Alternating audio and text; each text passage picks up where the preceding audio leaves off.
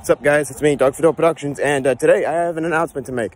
I will not be able to do the Apocalyptic Islands for LifeForce for now, because Quinn had tweeted that Ava does not want anything to do with Quinn's projects.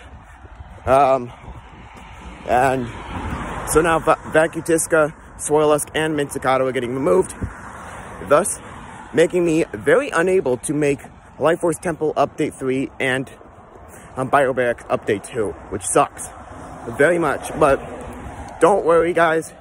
LifeForce Jungle, which is an upcoming island after Biobarracks, will be coming.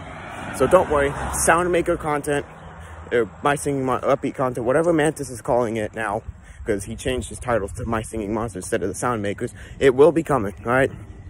So I'm going to be working on that, finishing those islands up. And then, once Quinn gets the whole thing situated and has new monsters for his Apocalyptic Islands, I will be making apocalyptic content again.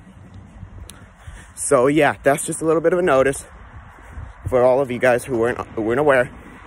You might be asking, like, Doug, why didn't he go back to the apocalyptic universe? Well, that's the reason why, because Ava does not want to be Ava does not want anything to do with Quinn's content. I don't know what happened, but I'm just not going to ask and just move swiftly on. So yeah, but don't worry, guys, it will be coming soon after Quinn gets the whole thing situated. So there you go. All right, I gotta go now. Bye bye, guys.